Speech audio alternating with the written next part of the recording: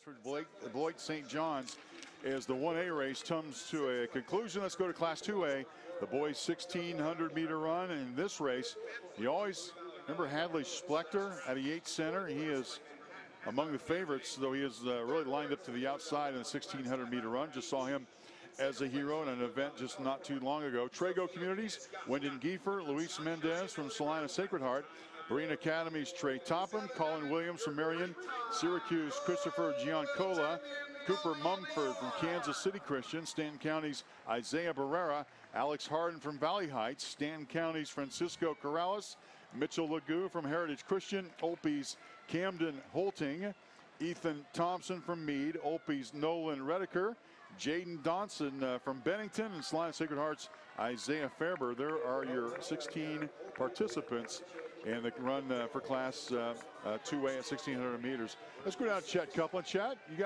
got a guest, do you not? Yeah, special guest down here, Keisha Hall of Famer Gary Siegel of Riley County. 33 years there, double-digit titles in cross country, a few state titles in track and field as well. He's retired, but not really retired. He's working today. What's going on? Well, I'm on the jury of appeals, and they just bring several of us retired track and field coaches back and have us work on the jury of appeals to resolve issues that come up during the meet.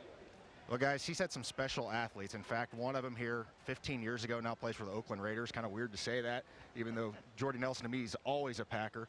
What was it like to have Jordy Nelson, and not only Jordy Nelson as a boy athlete, John McGraw, who also played in the NFL, was a state triple jump champion and I think still holds a record. Yeah, both of them have. Jordy's got two, 100 and the 200, and John's got the triple jump. And, you know, when you get athletes like that, we had several at Riley County.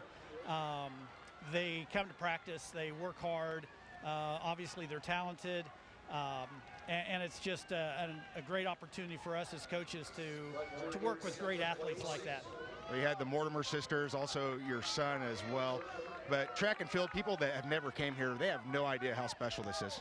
This is a carnival to have all of these classes and be able to watch the talent from every class in the state of Kansas compete. And it's if people have not ever been down here, they need to make a trip to come down to this meet. Well, Coach, we appreciate your time. Enjoy retirement and stay cool out there. All right, thanks. It's tough to do on a hot day. Thanks, Chet, with Gary Siegel, one of the better coaches, better known coaches in the state of Kansas at the high school level, and all the talent that he used to coach. We're at lap number 3 here, the boys 1,600-meter run in 2A. And we've been watching this one develop. This is a pretty good bunch up at the front. And just recently, in the last, I'm going to say last 300 meters, did become basically a two-person race. And we recognize the one guy, right? Yeah. Hadley Splector. Ethan running. And then who's the other guy? Ethan Thompson from Meade. All right. So Splector and Thompson go shoulder to shoulder in the bell lap. We're going to see who's going to win this. Splector just put a tremendous amount of energy in lifting his Yates Center team from what was 5th place at the moment to a 1st place and gold medal finish. And just looking at this, Ethan Thompson looks like he might be a little bit stronger because he may have a little bit left in the tank. We will see. Splector and Meade's Ethan Thompson. What a duel this one is, Rod. Splector, he reminds me of Chris Speaks. Speaks was a great runner at Colby, went down to Texas, ended up having a great running career there from Colby Community College.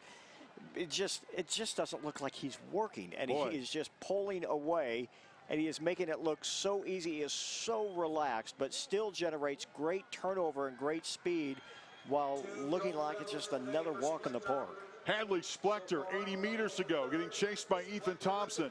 Splector pushes his lead to 15 meters, and he will win the boys' 1,600-meter run in Class 2A. Hadley Splector wins the gold medal, and Ethan Thompson finishes 2nd, and the rest of the field well behind. Hadley Splector with yet another gold medal at a Yates Center.